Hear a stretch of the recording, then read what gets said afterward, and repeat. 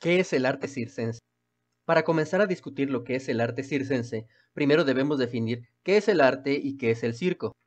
Lo primero que haremos será acudir a un diccionario al que todos puedan acceder. Si abren el buscador de Google y escriben la palabra arte, el primer resultado de búsqueda será de las definiciones de Oxford Language, el cual define a arte como lo siguiente. 1. Actividad en la que el hombre recrea con una finalidad estética un aspecto de la realidad o un sentimiento en formas bellas, valiéndose de la materia, la imagen o el sonido. Esta primera definición, ponemos atención a la palabra estético y sentimiento. Nos referimos a estético como algo que el ser humano considere bello. Recordemos que, aunque la belleza es subjetiva, instintivamente el ser humano está programado para considerar como bellas ciertas cosas. Todo esto fuera de ideologías, como por ejemplo la simetría en las proporciones del cuerpo humano, tanto masculino como femenino, o el cómo se mueve un cuerpo humano, que instintivamente tiene que ver con la función reproductora, la cual da preferencia a la simetría y buen movimiento en relación a la salud de un espécimen humano y, por lo tanto, a su capacidad de heredar buena genética y descendencia viable. Nos referimos a sentimiento en relación a cómo algo estéticamente bello puede alterar el estado de ánimo de alguien que lo aprecie. Recordemos que los seres humanos percibimos nuestro entorno mediante nuestros cuerpos, más específicamente mediante los órganos de los sentidos, y esas experiencias se guardan en nuestra memoria y lo hacen aún más fuertemente si están relacionadas a un sentimiento o emoción. La segunda definición que encontramos de arte es la siguiente. Número 2. Conjunto de obras que resultan de esta actividad, así como las diferentes tendencias o estilos de las mismas. En esta definición nos centraremos en la frase conjunto de obras que resultan de esta actividad.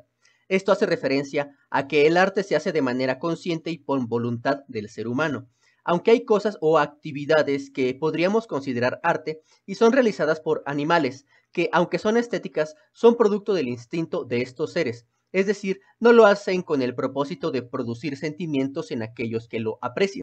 Por otro lado, tomaremos tres de las definiciones de circo planteadas en definiciones de Oxford Language. La primera pone énfasis en el contenido del espectáculo circense, de lo que se ofrece al espectador, del producto que el circo ofrece al consumidor. Número 1. Espectáculo formado por actuaciones muy variadas en que intervienen payasos, acróbatas, fieras amaestradas, ejercicios de magia, etc. Es muy importante poner énfasis en cómo se da la importancia a la variedad dentro del espectáculo circense. La segunda definición pone énfasis en el lugar en donde se lleva a cabo esta actividad. Número 2. Recinto circular con gradas, generalmente cubierto con una gran carpa, en que se ofrece al público este espectáculo. Debemos recalcar que se acepta que oficialmente no fue hasta los años 1700 cuando el arte circense se presentó en recintos cerrados, con la creación del circo moderno, aunque es común encontrar referencias de ciertas actividades circenses que se llevaban a cabo en lugares cerrados en ciertos países alrededor del mundo. La tercera definición pone énfasis en quienes hacen posible el espectáculo circense y, al mismo tiempo, aquellos que crean los ladrillos de construcción o unidades básicas de un espectáculo circense. Nos referimos a los números o los actos circenses. Número 3. Conjunto de personas que trabajan en este espectáculo. En esta definición pondremos énfasis en la palabra conjunto, ya que cada persona que trabaje en un espectáculo circense tiene un papel importante que cumplir, el cual es vital para mantener la maquinaria del circo en constante y armonioso movimiento. El circo está construido, por lo tanto, a base del esfuerzo de personas, trabajo humano no convencional, es decir, una persona haciendo cosas que la mayoría de la población no son capaces de hacer, y esto comúnmente es conocido como habilidades especiales, tener un don, etc. Circo, un espectáculo que consiste en actos de animales entrenados y exhibiciones de destreza y audacia humanos. Robert Louis Parkinson.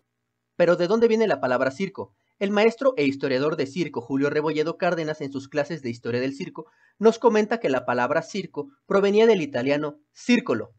La palabra tiene la misma raíz que círculo o circunferencia, recordando el entorno distintivo en el que se presenta dicho entretenimiento. El anillo, un área de actuación circular. Robert Louis Parkinson. Julio Rebolledo también comentaba que la figura circular del espacio de actuación del circo podía tener un trasfondo mucho más antiguo que la pista circular de Philip Astley. El ser humano desde tiempos remotos ha tenido la tendencia a reunirse en forma circular de manera instintiva, para centrar la atención de las multitudes en un punto en específico del espacio. Algunos dirían que incluso lo hacemos instintivamente para concentrar nuestra energía en el centro de dicha forma geométrica. Y no es difícil de encontrar evidencias de esto. Por ejemplo, en los rituales tribales, en las reuniones alrededor de una fogata o cuando pasa algo en la calle y la multitud se junta a chismear. Metiches. Los chinos en el imaginario cultural son uno de los pueblos en los que el circo está más presente. Es probable que en las ciudades con acceso a medios masivos de comunicación existan pocas personas que no hayan interiorizado la relación entre el pueblo chino y el circo. Pero ¿existe la palabra circo en el lenguaje chino? Es importante reconocer que el lenguaje chino y los lenguajes que se hablan y escriben en el llamado mundo occidental tienen orígenes y evoluciones muy distintas, mientras que nosotros al tener idiomas cuya raíz es el latín y el griego, somos capaces de, en la mayoría de los casos, de englobar en una sola palabra lo esencial de un ejercicio o una disciplina y la práctica de los lenguajes orientales que prefiere describir un ejercicio con una frase o metáfora. Dominique Mucler, 2003, página 20. Por cierto, las artes circenses chinas no utilizaron la palabra acróbata sino hasta el siglo VII. Entonces, ¿cómo hacían para describir esta actividad que es uno de los pilares del circo? El historiador Dominique Mucler nos da luz en este aspecto. Durante más de 2 milenios, para describir a los acróbatas, se recurría a decir que eran bailarines salidos de entre los saltimbanquis y, sin embargo, en los 2 milenios que transcurrieron desde la instauración de la dinastía Han y la decadencia de los Ming, los artistas chinos practicaban la acrobacia ecuestre, la doma en todas sus formas, la mímica, la bufonería y una acrobacia sumamente refinada, es decir, practicaban todas las formas de arte circense, pero desconocían el lugar escénico por autonomacia, la pista. Dominique Mucler, 2003, página 20. Una de las características distintivas del circo chino es que ellos actúan principalmente en teatros. La inclusión de la acrobacia china en la carpa de circo que conocemos actualmente no ocurrió sino hasta la llegada de los circos occidentales a territorios de influencia china. La utilización del espacio circular cerrado como lugar de actuación de las artes de circo llegó hasta después de la segunda mitad de los años 1700, de la mano de un exoficial de caballería del ejército inglés llamado Philip Astley, al cual incluyó malabaristas, acróbatas e intervenciones cómicas para así enriquecer su espectáculo ecuestre. A Philip Astley se le da crédito por la invención y aplicación de la pista circular en el espectáculo circense, lo cual tenía como medida estandarizada 13 metros de diámetro, medida en la cual el entrenador era capaz de guiar a los caballos con su látigo desde el centro de la pista. Pero también es el primero al que se le atribuye el cobrar la entrada antes de ver el espectáculo, en vez de pasar el sombrero a cooperación voluntaria después de terminado el espectáculo. Él fue quien decidió instalar una taquilla a la entrada de su anfiteatro, suprimiendo así la petición de donación al final. Creó las entradas de diferente precio para atraer al público acomodado con clases de hípica en las pistas por la mañana y al público menos adinerado para el que ideó El Gallinero. Dominique Mucler, 2003, página 37. La primera vez que la palabra circo se utilizó para referirse a un edificio en el cual se presentaba este espectáculo fue cuando Charles Hughes, alumno y competidor de Philip Astley, creó su propio espectáculo y recinto, el Circo Royal, pero también fue más lejos y tomó una decisión muy importante. Decidió presentar su espectáculo en países que no lo hubieran presenciado antes, como Rusia, en donde triunfaría. Ahí consiguió el favor de Catalina la Grande. Dominique Mucler, 2003, página 38. Hay una diferencia sustancial entre el circo y las otras artes escénicas, y esto es la perspectiva visual que tiene el público, ya que el panorama que puede percibir el espectador visualmente es de un círculo casi completo. Esto debido a la forma del recinto, donde los espectadores se colocan alrededor de la pista.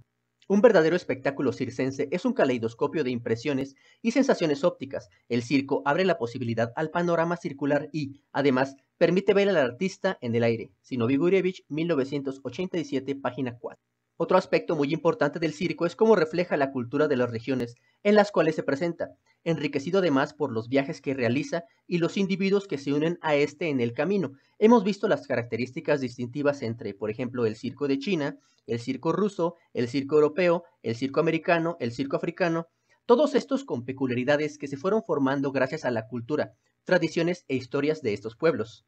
El circo, como cualquier arte, es una de las formas del reflejo y la interpretación de la realidad, lo que significa que desempeña su papel en la educación ideológica del pueblo. Zinovy Gurevich, 1987, página 4. Bien, ahora te invito a realizar una definición de circo con tus propias palabras en los comentarios.